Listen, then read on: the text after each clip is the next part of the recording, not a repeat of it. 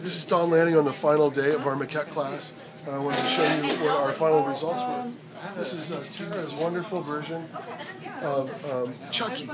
She did a fantastic job. Here's Ben. Ben, stand to the side real quick and let us take a little bit of a movie there. Oh my God. I've been calling it P-Toy. Ben, tell us about it a little bit. Tell us about your guy. He's a monster bred in captive. He's basically being raised in a big petri dish, jar type thing. Awesome. He's very frightened looking. Come on around and get a shot of the eye. Just get a shot of that eye for me if you would. Thank you very much. And then we're going to come here with Oasis. Stay right there and get a shot of Oasis. Hi. Hey. I'm going to turn this towards the camera. Oh, excuse me. I'll knock over your clay paint at the same time. Yeah, it's empty. Tell us the inspiration for this character that Oasis has done. Go ahead. This is actually based on a Japanese comic book. Speak a little louder. It's actually based on a Japanese comic book. I'm holding it right now. It's called Eden. This creature is called Aeon. He likes to slice people to pieces. He likes to extend his arms. He is a weapon. So it's a lot of fun creating this.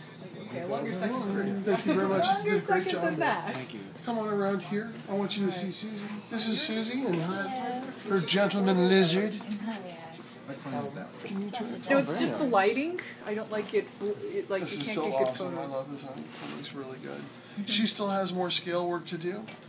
She's doing hundreds and thousands of crazy little scales. Tell us a little bit about it.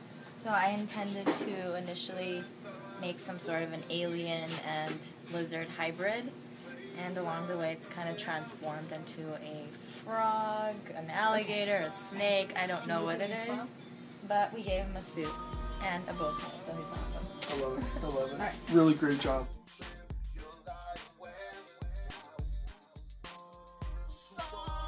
Really great pose, honey. Great work. And I think that's it. We're going to run out to lunch, and then we're going to come back and paint our bases and do final photos and do a wrap-up. But this is the culmination and the end of our week here. And what wonderful work we had go off here. Thank you guys, and we'll be back.